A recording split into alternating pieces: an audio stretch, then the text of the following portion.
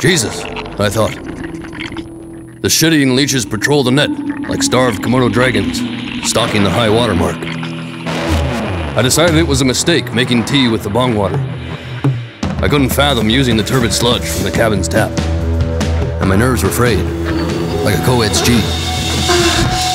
I wanted a copy, needed a copy, of Kafka's Metamorphosis. Not to read. Kafka's psychotic ramblings and disdain for punctuation left me feeling disoriented and uneasy, like a tethered goat. No, his bloated novella still measured a precise 8.5 millimeters thick, and would counteract the uneven floor of the aspen hovel I currently shared with my ex-wife's Dobermans. I needed it in paperback. I needed it delivered.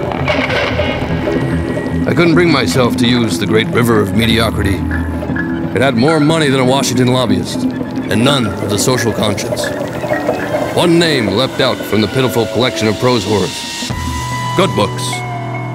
A bunch of rose-tinted, willfully delusional Pollyannas, giving away all the money they make. Every guilt-ridden cent. I had to admire them, the dumb schmucks.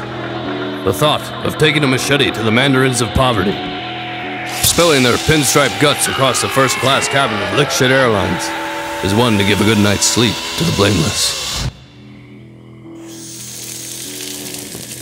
If anyone was going to get their hands on my ill-earned cash, it was going to be a nameless village in Tanzania, washing their children's heads in raw sewage. Good books. The name rattled around in the hate-crazed ghetto of my head, looking for a place to set up and start recruiting.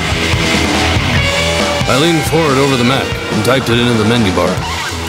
The desk moved 8.5 millimeters east, and my tea vomited itself over my fly with an eerie accuracy.